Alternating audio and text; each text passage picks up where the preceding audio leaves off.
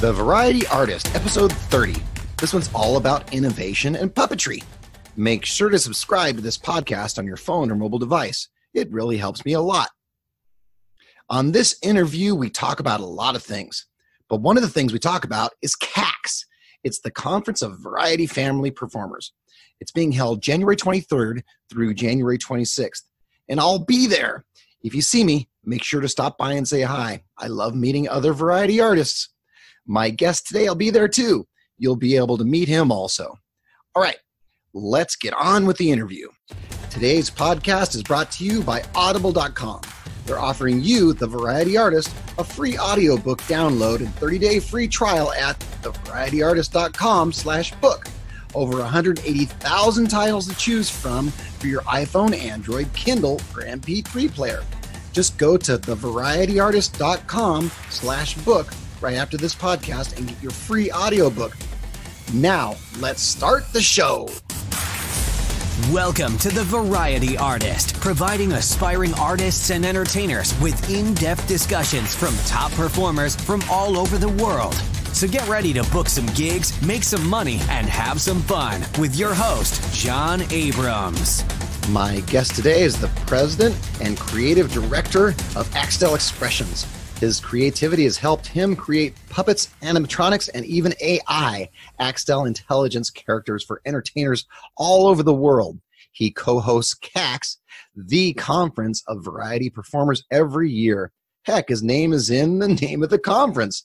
Variety artist, I give you Steve Axtell. Hello, John. Thank you. How's it going, Steve? Really great. Good. You know, I've had a few of these podcasts. I had Becky Goodyear on, Peter Norgard, and Mark Merchant. Oh, yeah. All of them use your products, and they said, you have to get Steve on. You have to get Steve on. Oh, cool. So here you are. Well, I am in the flesh. So tell us, when you're not doing your business and making your puppets and all of that, what do you do kind of in your personal life? Susie, my wife, and I have just done a lot of remodeling at the house. We love working in the yard. We kayak, and she keeps me in shape. She's a fitness instructor, so what little shape there is to me, it's hers. She's a fitness instructor. Now, you guys have been married for... We've been married, yeah. Next year will be 40. 40? 40 years, yeah. So what's the secret to a long-lasting marriage? Well, she's my vice president in the company, and we work together well. But boy, I tell you, we're best friends. That's always the case, you know. And do your kids work in the business too? They have growing up, but each one of them have learned that they can do anything they want because Dad did. And so they've all taken off in their own incredible fields. My oldest son is a songwriter, singer, worship leader. My daughter, Jessica, and that was Ryan, and my daughter, Jessica, is a fine artist. She's licensed as an artist with Penny Lane. Tyler is in San Diego with a incredible leather goods business called Bradley Mountain, and they make like $400 backpacks and incredible work down there. And then my daughter Melody is a track coach here at our local college. So they've all done their own thing, and they're out there in the world doing it, kicking it. Well, I appreciate that. I've taught my kids the same thing. And nowadays, there's no reason not to do what you love to do, not do what you want to do. With the internet, the information is out there. It's accessible. Absolutely. And it's different than it used to be 20 years ago when you had to be a doctor. Your parents wanted you to be a doctor or carpenter or something like that. I've just always inspired them to chase their dreams, as I've been so inspired by so many people in my life. Yeah, me too. Well, let's talk about some of that inspiration. I was reading on your website, Craig Lovick was important to you. Who is that? Craig Lovick was a man who came into my life when I was early married in about 21, 22. The great story about Craig is, and I didn't know this, but when I was a child, a friend of mine who was a ventriloquist gave me a little flyer, and the flyer just had some dummies on one side, and on the other side, it had some latex puppets. And it was Mayor Workshop, but there was no contact information on it because it was probably in a mailing that had the information on another leaflet or some catalog. this little thing, this little piece of paper was my inspiration growing up, part of my inspiration. There were many others, but I would sleep with this even folded up under my pillow as a kid.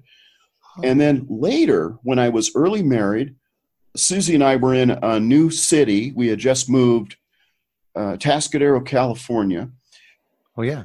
I was working in mental health at the time at the state hospital there, and Susie was going to Cal Poly University. It was one weekend, and we wanted to find a church there. So I put my finger in the phone book and said, let's go here, just for fun. So we go, and it's a strange little preschool building. And so we go in, we're all sitting on little preschool chairs. It was bizarre. And then after the service was over, we go, okay, we'll try a different one next week. This guy walks up to me and goes, hey, would you like to come to lunch with us? So sure, why not? Turned down a free lunch. So we went over to their house, and we're just talking, and he asked me what I do. And I told him I worked at the state hospital, but I really had a passion for puppets and magic, and I was performing on the weekends. And he goes, oh, and I said, what do you do? And he goes, well, come here, I'll show you. We walk down the hallway. He opens up one of his bedroom doors, which was a studio. And I walk into all the characters that were on that little leaflet that somebody had given me. Oh. He is the man that made those dummies and was part of Mayor Studios. Mayor Workshop was what he called his own business. And famous puppets and dummies that are still part of the history of ventriloquism. So when you walked down that hall and you opened that door and you saw what you saw on the flyer, was that a strange experience? Man, it was out of body. I could not believe it. I was stunned, and it was like I could hear angels singing. You know what I mean? Oh, it was incredible. And I looked, and I'm looking at him, and I'm thinking of the serendipity of this moment. How in the world could this happen? Because literally I didn't even know him, and his work had inspired me all through my puppet building years and sure, all of that. So it was great, and we became good friends, and he kind of taught me the ropes of the ventriloquist market, I'll say, and how to get started in business, and taught me the ropes. It was a really good mentor. Was that the first moment you said, I think I can probably do this for a living? No. So before, he actually came along at the time when I was ready for it to be a real business. So I had been inspired to do this as my lifelong passion when I was much younger. I saw Kukla, Fran, and Ollie when I was 6 years old on TV. Oh. I don't know if you remember that, black and white. Oh, I do. I do, as a matter of fact. And I tell you, it was so cool. Those characters were just so fun, but it was early puppetry. And as I was inspired by it, I asked my mom, I was 6 years old. I said, I want to make a puppet. So she said, well, if you're going to make a puppet, I want you to learn how to use scissors and how to sew. So she had me cut out this really crude puppet that you can see on my website. I've got it if you ever come to the studio, John, I'd love to show it to you in person. It's really one of my great keepsakes. I'd love to see that. In fact, I'm coming to CAX in January, which we'll talk a lot more about. Awesome. But I'd love to see it. So she had me, helped me to make this little puppet. And then as I grew up making puppets, I saw Sesame Street for the first time when I was 14. And that really changed my life because I saw characters that were no longer sticking out of windows like Kukla, Fran, and Ollie, but they were walking around on the streets, and they were walking around, chest shots and things, going in and out of doorways, and just like they were actors.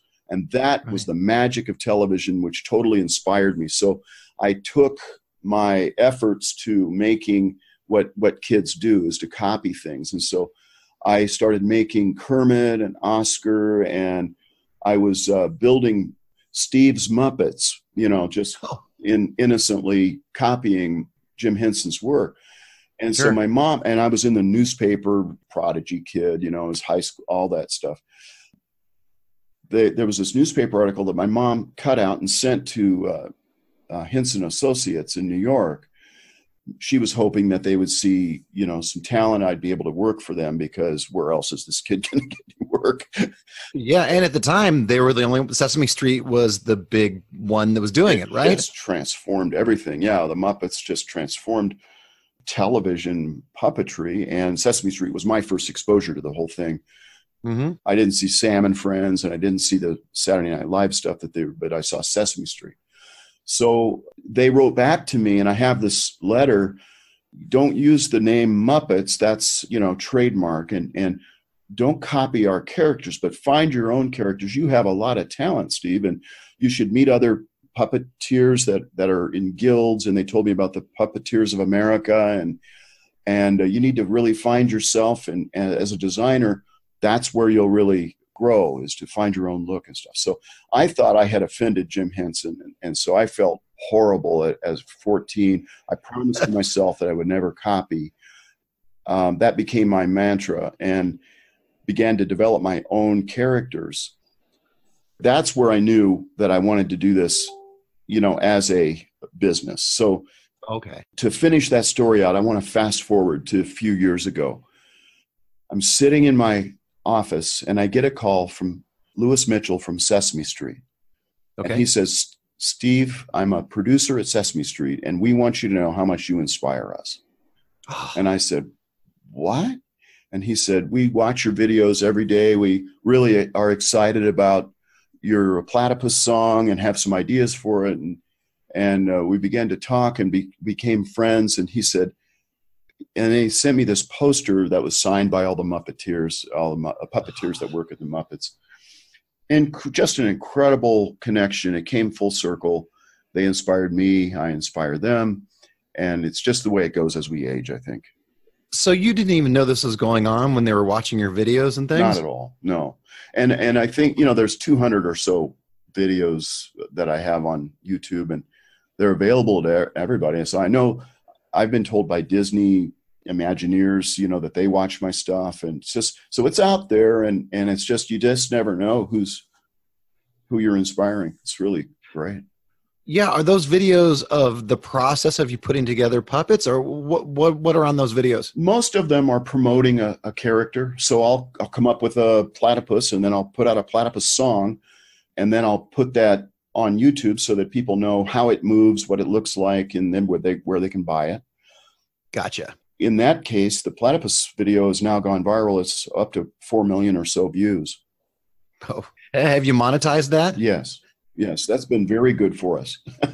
I would think so. Little side money. I would recommend that to anybody, actually, in our field, since we're all entertainers. There are some really wonderful moments that you can capture in your shows or interacting with kids. And some of those, as a lot of your listeners know, those can go viral. And when they do, if you monetize it, you're getting some good side money there from Google. And you never know what can hit either. No. I interviewed Doug Shear, who's the school assembly guy and was terrific entertainer. His son put up a video of him doing, those old claw machines where the claw comes down, and you grab a stuff. He's a young kid, and he puts up on YouTube him doing the claw machine. It starts getting a bunch of hits. He starts doing it over and over, and now he has hundreds and thousands of subscribers. And he's making money on YouTube doing the claw machine. Well, it's so cool because it's legit money. They're getting it's clickbait, so they're using your videos to monetize, to people to click through on those ads, and it's worth it to them to send you money. And why not? Why not? All right, now let's talk about Anthony. Is it Boulone? And why was he important to you? Tony Boulone. He is an incredible artist, craftsman. He made the very first Barbie doll. He made the Little Green Army Men that we played with as kids. Yep. I had a set. Yep. I took a mold making class from him. He had a mold making class, and I was in the process of learning all this craft and getting better at it. So I took his class. We became instant friends, and he had a wonderful shop and sold his molds for the ceramic industry mostly, and figurines and things. Anyway, eventually he ended up working for me on a contract basis and doing some sculpting work for me, continued to make molds with us, and now is retired in Idaho. So are some of your characters created by him? Yes. Or are they all created by you? Well, they're all my designs, but over the years had several different artists, sculptors working with me because there's just too much work.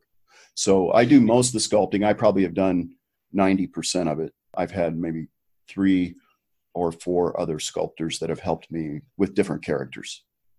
Well, tell me about the early days of Axtell. What brought you from that 14-year-old kid putting together puppets and such to actually creating a business out of it? That's a great question, because it's a convoluted, road as things get started. And, how do you go full time with something like this? When I got married, I was working in psychology, and I worked at Camarillo State Hospital and Atascadero State Hospital as a psych tech. And that's a level of care position where I'm on the front lines. I was working at Camarillo. I was working with autistic children. Ooh. I used puppetry in that as well. Even though it wasn't part of the job description, I would bring those in and found out that it was a tremendous use of therapy. Yeah. With autistic, it's incredible. And so then in Atascadero, that's high-level mentally disordered sex offenders, and a whole different vibe altogether. Very stressful work, actually. It was something that I did for the last 3 years of that work. I had 8 years total working in psychology. And then while I was up there, I actually started a class in puppetry and in puppet making with these clients. We did some very interesting work that the psychologists used as diagnostics. So we would bring them through the process of building a puppet of their choice, of any character that they wanted to make. And that was part diagnostic right there. What did they build and why did they build it? So I wasn't involved in analyzing that. The psychologists did that. In some cases, like a client that maybe was a rapist, actually built a woman truck driver.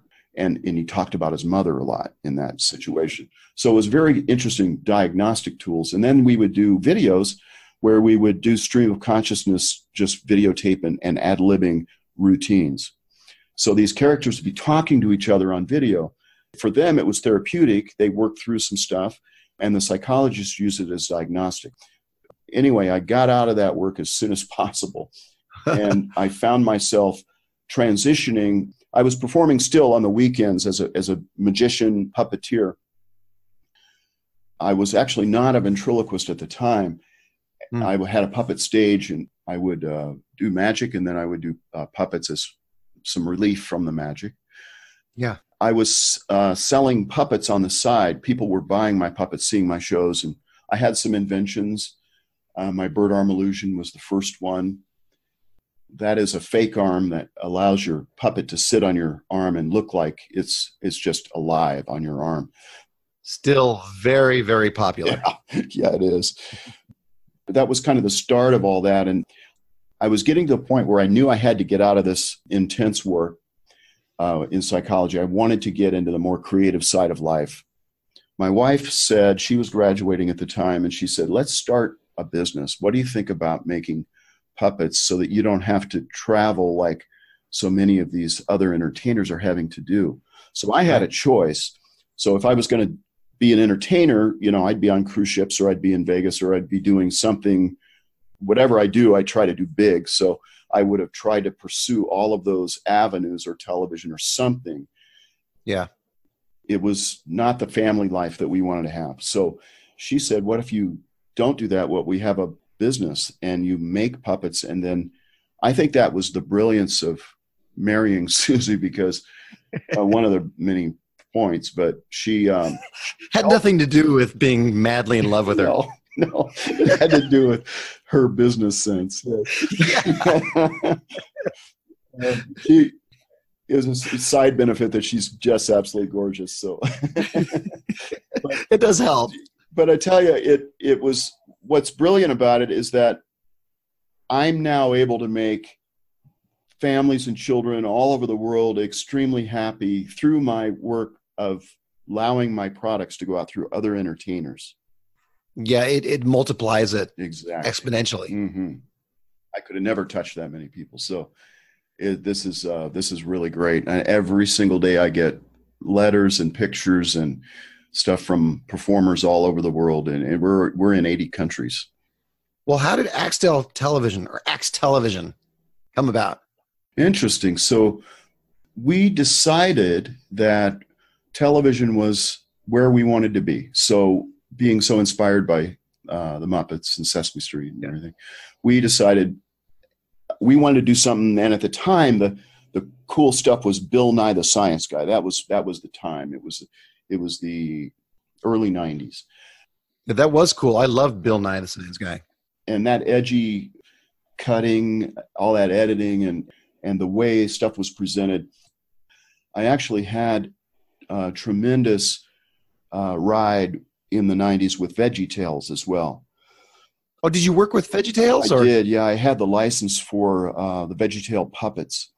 So I joined them, and that was a huge thing. So we manufactured the puppets for VeggieTales, and we're involved with some companies that came along on that ride with me to distribute and funded a studio for us. So we were able to start a studio in Ventura that was the largest studio in Ventura besides the cable company.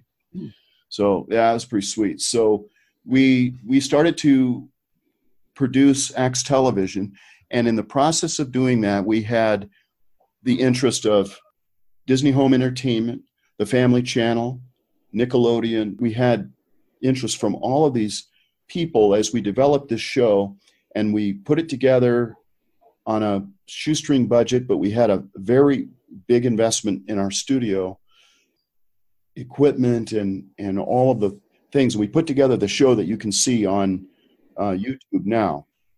We only made the one pilot episode, and then 9/11 happened. Oh, and that rocked everybody's world. Yep. A lot of people I've interviewed have talked about their performing career or if they produce something, and 9/11 is always a big topic. Isn't that something? Yeah. It truly did. It rocked our world, all of us. Yeah. That took the bottom out of everything. So we tried struggling along on our own for a couple of years, and we decided we can't do it on our own. We need major production behind it to keep it going, which would have been a great show. We shut down the studio and we got back to business as puppet builders. And when did you start doing the animatronics? How did that all come about? I got a call in 2007 from an animatronics guy that had a robotics company in Dallas, Texas, but had retired from it because he had cancer. He took 5 years off, and he had a 5-year non-compete clause with the company he sold to. And I did not know him. His name was Ron Palmer. He had a company in Dallas building robots that a lot of police and firemen use to go around to schools. And you may have seen some of these in little cars and trucks and fire engines. Okay. They would go around, and the operator would have a microphone and remote control, and they would go around and entertain and talk about fire safety and stuff. Okay. So that was a company. I had seen his work but didn't know him. He said, I've moved here to California because I want to be near the best puppet makers in the world. And that's you. Oh. And I want to come and I want to visit you and see if maybe I could start buying your puppets and turning them into robots. Yeah. Well, I had already had that on my goals list because I'm a huge journaler. And so I've got daily goals. I'm flipping through the one even right now that, of course, my to-do list says 10 o'clock, I interview with you. Yes. But right up to the minute, for all of my 36 years in business, I have them from day one. Oh. I've got a big collection of the notebooks. But anyway, he called me. I had done a few animatronics of my own, custom for people with my characters. And I knew that I wanted to do it, but we didn't have the infrastructure or the talent inside the company at this point to do it. So I saw this opportunity and I said, well, Ron, instead of that, why don't we have you join us and we sell the animatronics, because I've got this huge market of performers. Yeah. And that's what happened. So he came in, joined us for a couple of years. And then he ended up dying of a heart attack. Oh, no. From the medications that he was taking for his cancer. So it was just a really sad thing. And I had to scramble to put a team together to replace what Ron had done. But we had to, in 2008, if you look back at the Magic Cafe, one of their longest threads was about my animatronics launching. So on the night that we released them in 2008, Wall-E came out. We picked Wall-E because Wall-E the movie? Yeah, because it's a robot. So we picked that night and we released them on our website, and 27 countries made purchases that night of our animatronics. Everybody was baited and waiting for it. You said, I think I might have something here.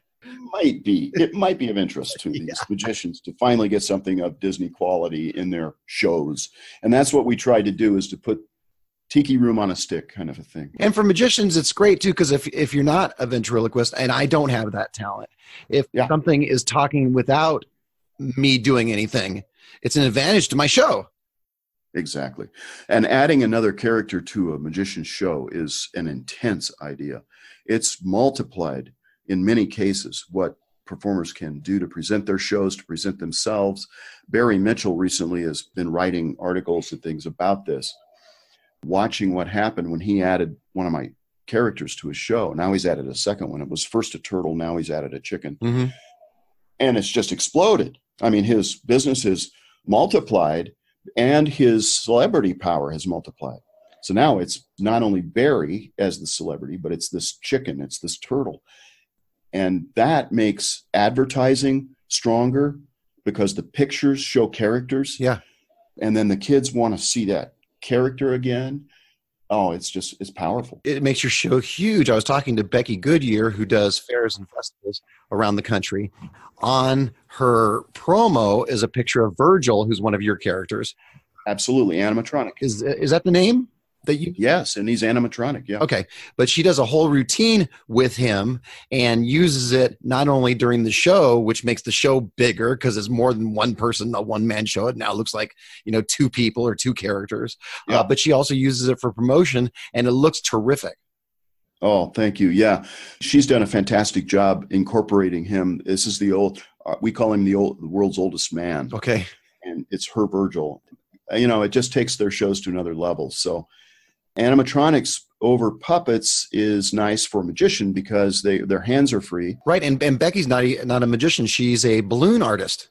There you go. So your characters can be used not only by magicians, balloon artists, but anybody in that field. Yeah. And as balloon artists, we also have a talking animatronic balloon structure that you can twist balloons over and make the balloon character talk. Now let's get into the newest thing, or at least the newest thing that I've seen, the AI. Yeah. You recently did the Frizzle Chicken Family Restaurant in Pigeon Forge. Yeah, the Frizzle Chicken Farmhouse Cafe. It's actually a breakfast restaurant is what it started out as, the Frizzle Chicken Pancake Coop, but they soon learned after they invested so much that they need to be open breakfast, lunch, and dinner. So they changed the name recently. It's all beta testing right now on their first one. Eventually, I think they're going to franchise this thing, and it's going to be huge. This is David Fee in Pigeon Forge, and he used to be a magician, in fact, on cruise ships. And he and his partner, Jim Hedrick, he was a juggler, and they met on cruise ships, I think, and they worked together. And then they partnered and became producers of shows. So they have the big comedy barn there, and they've got the Hatfield and McCoy Dinner Theater. Mm-hmm. So they have a bunch of different things like Smoky Mountain Opry and stuff. And then they've got this new one, which is the Frizzle Chicken Farmhouse Cafe. And we've developed over 100 animatronic chickens for their restaurant. Every 15 minutes or so, they'll start, and they start singing, like Let It Go or Uptown Funk or all these fun songs, pop songs, in chicken voice. Yeah. So you can see videos on my Facebook page. Those are cute, but I'll tell you the most fascinating thing for me are the chickens that you can talk to. Yeah, that's the AI. How does that, I won't ask how that works. Well, I probably will ask how it works, but it is fascinating to me because people are just asking random questions and it's answering random answers. People literally think there's an operator somewhere doing it. because we've worked in that field for a long time, we know how people talk to puppet characters or animated characters. We know what they say. We know. Also, we've studied conversations. We've had to go into quite a bit of research. We've been involved in this for over a year now, but it's really new. We're using speech recognition on the front end. Oh. It's all cloud-based. And then our programming that we're doing is taking the triggers from the speech recognition and putting it through our software into a response. And the response that we're using is not a synthetic voice. We don't like the Siri approach. I've actually gone there. I've recorded my voice in character with two of the biggest companies in the world, one in India, one in England. They created the synthetic voice for me of my characters, but I don't like them at all. They sound very robotic. You just don't put strings of words together very well yet. It's not there yet. So I've pre-recorded the voices organically so that their responses sound very real, just like our animatronics or just like a puppet character would sound like talking. Yeah, they sound like the character. I guess there would be nothing worse than a chicken saying, yes, the booth is over there. Exactly. Or throwing it to, well, Google says or Wikipedia says, it's like the Siri answers. We don't do any of that. So what we're doing is specifically crafting it for the place that's being used. They're usually custom. For example, just the chicken, let's just take. Yeah. We're doing other characters, but as the chicken, we have a generic library of replies, and then we have a custom library of replies for the individual, like in this case, the Frizzle Chicken Farmhouse Cafe. So if you ask it, what do you eat? Well, I really like pancakes. And what do you like on your pancakes? Well, the chef here at the Frizzle, he likes to put chocolate chips on it for me. That kind of stuff. Yeah. It's like there's another person in the room with you there. I love that. There's many people in this room. there's just a bunch of people in your head. You just let them out occasionally. Yeah, exactly. Yeah, characters are all over me. That's AI. Let's talk about CAX, because CAX, I didn't even realize this until, a couple weeks ago. CAX is a combination of KidAbra and Axtell, right? Yes, that's the AX. Yeah. I don't know. Do I sound silly because I didn't recognize that? No, I mean, it's an odd word, CAX, and it's good for marketing because what was Yahoo before, So CAX is something that you can remember very well. It's KidAbra, who, of course, you all know, which happens in August in Tennessee. By the way, we were just there in August, and everybody from the conference came over to the Frizzle Chicken Farmhouse Cafe, which is in Pigeon Forge, the same city. Oh. We all got to see the chickens together and talk to the AI during KidAbra. That was really fascinating. Oh, wait. Did you get to talk to the chicken in your chicken voice, talking to the chicken in your chicken voice? Well, I have done that before. I'd like to see video of that. That's pretty bizarre. I'll have to try that. I'll have to shoot that. So what is CAX then? So KidAbra is in Tennessee, and that's the International Kids Show Conference. They joined with me to have a West Coast one since I'm out here in California. KidAbra and Axtell joined forces together to co-host this conference, which used to be here, and we would take tours, I say here in Ventura County, and we would take tours from the conference to my shop, through my shop, to see where all the puppets and magic is made right here at Axtell Expressions. And that's the tie-in. And now we've moved it to LA because it's closer to the airport, because we're getting a lot of international guests. Yeah. So it's now in LA. It's still here, and we still do the bus tour up here to my studio in Ventura. So if they register for CAX, if someone listening to this registers for CAX, they'll actually get to see your studio? Yes, there's a tour day, and you have to sign up for it. And you can go to KidAbra.com, KIDABRA, .org, KidAbra.org. And there's a CAX link there to it. And it's going to be this year, 2019, it'll be January 23rd to the 26th. Okay.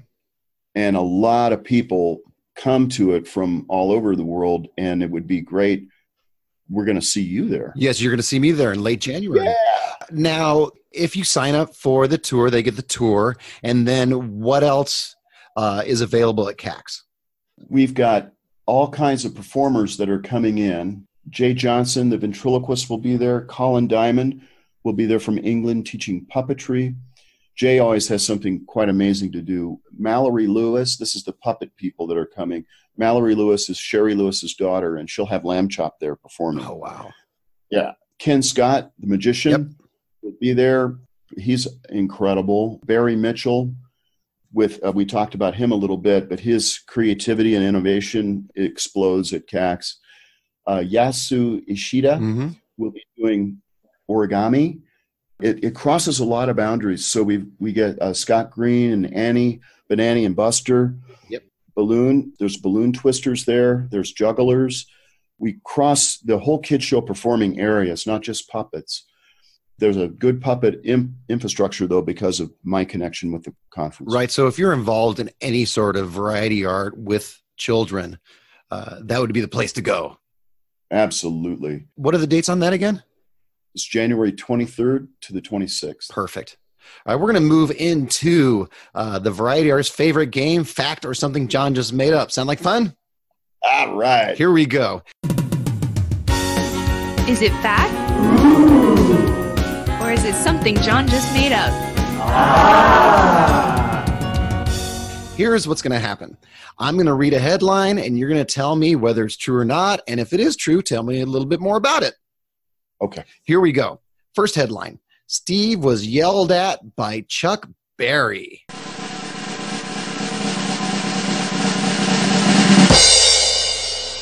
The famous Chuck Berry. True. Oh, when and how did that happen? He's doing national tour, and he needed a local band to back him up when I was up at Atascadero, California. I'm playing in a band. I'm keyboard player in a rock band. Wait. Keyboard player in a rock band? Yeah. So wait. I should have told you that I do that on the side. I have a lot of different lives. Wait, you do that now? Yeah. Oh, okay. That's a whole okay, this is going to be a 12-hour podcast. Okay, so you're opening for Chuck Berry? Are you working with, what is it? I'm backing up Chuck Berry at a concert. He's playing along, and of course, he turns to me and yells, "Hit it, boy." So I was called Boy by Chuck Berry. I love it. I'm Boy and hit it, boy. So I got my keyboard solo, and I'm rocking out. And so that's when he yelled at me. And then another time was like, "That's not the key we're in." He changed keys on us. Oh, man. Which he's kind of famous for. He'd always try to throw off the band. So just great. It was incredible. Clearly a legend. And to be able to have said I played with him is amazing. Oh, that is amazing. All right, next headline. Steve was born with an extra finger on his left hand.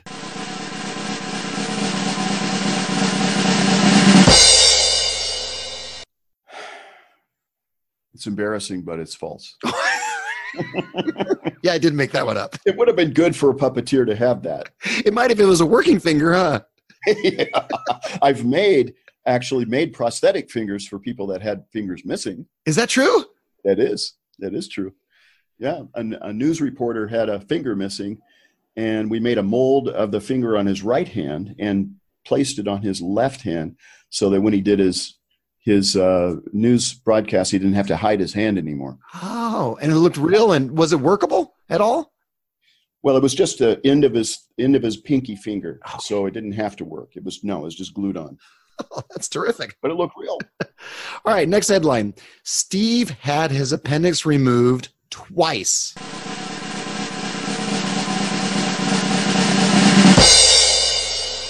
That's false. Is it false? It's false. I had to work on that one. It sounds so bizarre. You wanted it to be true, though. Yeah, I did. I really wanted it to be true. And I wanted to hear the story about it. Because I kind of figured, well, maybe someone removed something else that they shouldn't have. I don't know. Right. Nope. Just trying to be creative. Okay. All right. Next one. And this will be the last one. Steve was inspired to make bird puppets after a traumatic childhood incident.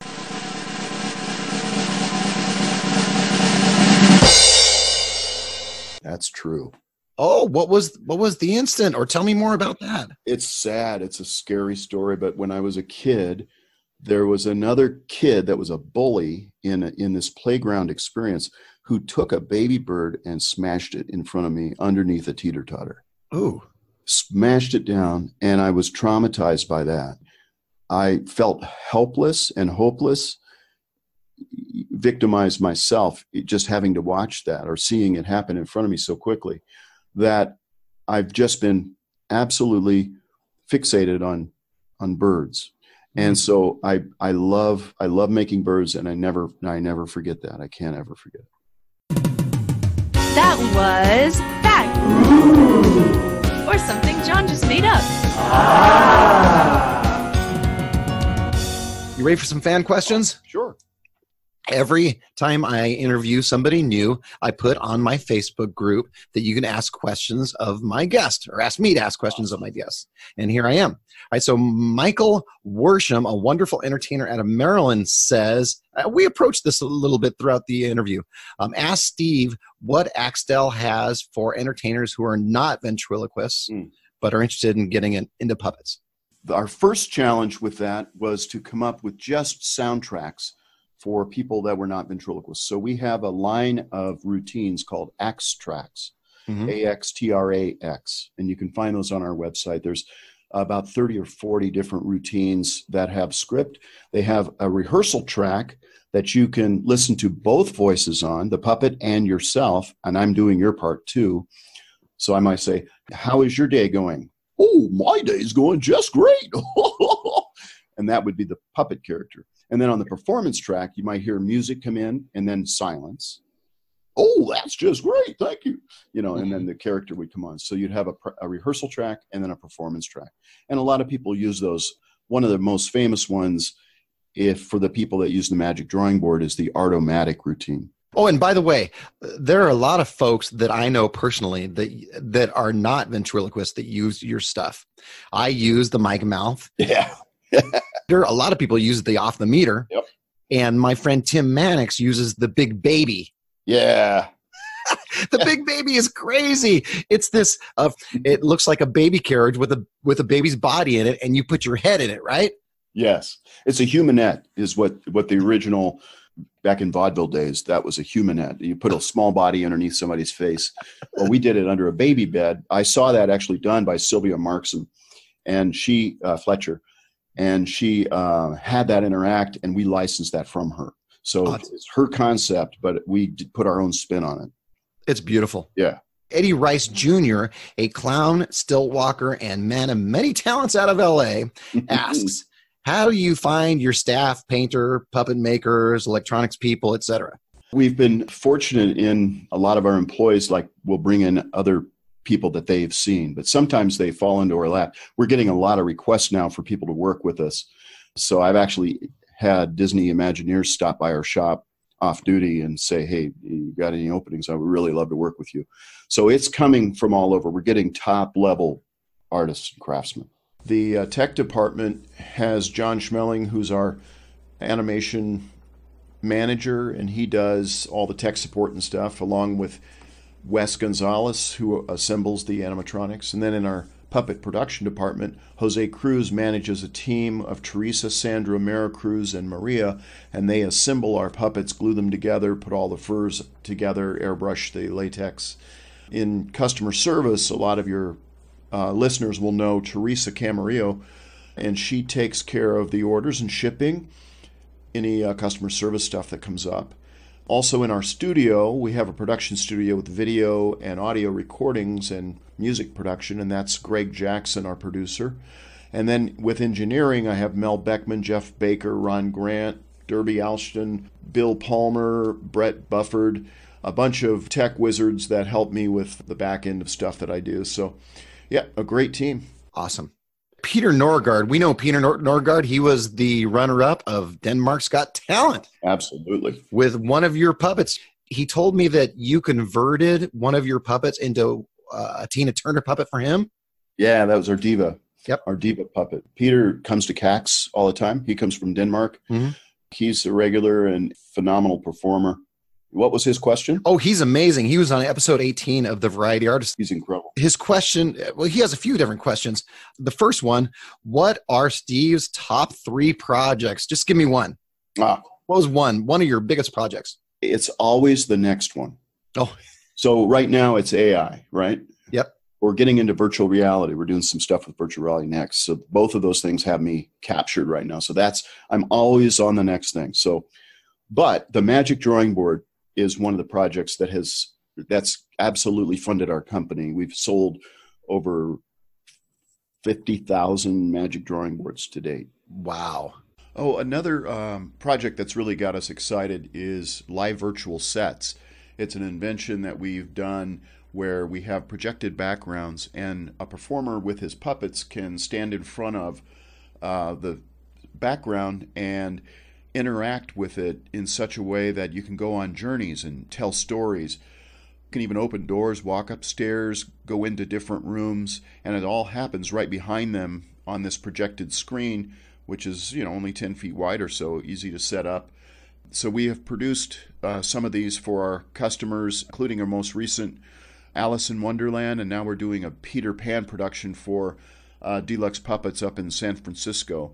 This is a really exciting thing. You can see videos on our website. All right, next question, also from Peter. Bonus question. Woo. What project kept him most up in the night? Wait. Is it the next one? I was up all night last night getting to an AI. It just it never stops. It's funny. If some of the stuff that is more technically challenging has to be, it's not just sculpting and then going to sleep and having a normal life.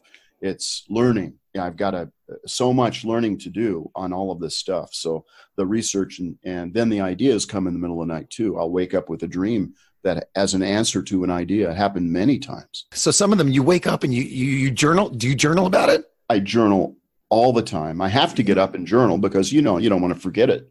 And then once I've done that, it's really hard to go back to sleep. Yeah, because all of a sudden all these ideas are spinning around in your head. Yeah. Anybody that works with me regularly knows that they're going to get emails from me at 3 in the morning, 2 in the morning. It's no problem. I'm the same way. Once I get an idea in my head, I have to finish it. Yeah. And if I don't finish it, I'll think about it all day long. Mm-hmm. It does help to kind of help you get it out of your head and onto the paper. Yeah. And I'm a paper guy. I do a ton with technology, but I don't find that I have the go back to history, and it's too editable. So I don't get the mistakes. I don't get the learning curve. It's not documented. There's something to putting a pen on paper or a pencil on paper, of getting it out of your system and working with it. And there's something about that instead of typing it into your computer. Absolutely. And I can go back to the very first thought I had about a subject. And there it is. I'm sitting at lunchtime in 1982 in my journal. I'm sitting there under a willow tree working at Camarillo State Hospital going, I have to do puppets this weekend at the fair. And I'm going to draw caricatures with my old man puppet. But I wonder if I could make, and this is my notes, I wonder if I could make the drawing talk. Oh my gosh. The Magic Drawing Board started to be born right there. So when you look at that, you go, gosh, 1982, that was 82 before you were born, dude. That was actually, well, I won't say how old I was, but I was around in 82, believe me. All right, we're going to go on to our last fan question from Pete Ellison. He's the owner and operator of One World Rhythm and an amazing musician. He asked, he's also a caxer. Oh, is he? Yeah. He's terrific, very smart. Yep. What is your all-time favorite puppet character you have created? Wow, the next one. So I have some favorites. One is really hard to pick out. I don't have one. One of the first big ones that took off for me was Vern the Bird. So many people have that because it was associated with the bird arm illusion. All right. A goofy character, yeah. I'd pick him out. Okay. They're kind of like your kids. Like, how do you decide which one's your favorite? Can't do it. Yeah. The platypus has brought me the most money, let's say, thanks to YouTube. Thanks, Steve, for doing my podcast. You were awesome. This was great. Thank you, John. Appreciate it. Before I let you go, where can they get a hold of you if someone wants to order some of your items or just want to get a hold of you, period? Axtell.com, AXTELL.com. And I'm Steve at Axtell.com. Okay. And thanks to all my variety artists. If you found this podcast valuable, tell a friend. That's how we can spread the word. Also, make sure to get your free audiobook from audible.com. Just go to thevarietyartist.com/book to get your first book for free. You can reach me at my email at john@thevarietyartist.com or join my Facebook group at The Variety Artist, where you can ask me to ask questions of our guests like Steve. Now go out and book those gigs, make some money, and have some fun. That's all for this episode of The Variety Artist, but your journey continues on our website. Go to thevarietyartist.com for more strategies, insight, and resources, as well as show notes on today's guest to assist you in your career. We'll see you on the next episode of The Variety Artist. But until then, go out and book those gigs, make some money, and have some fun.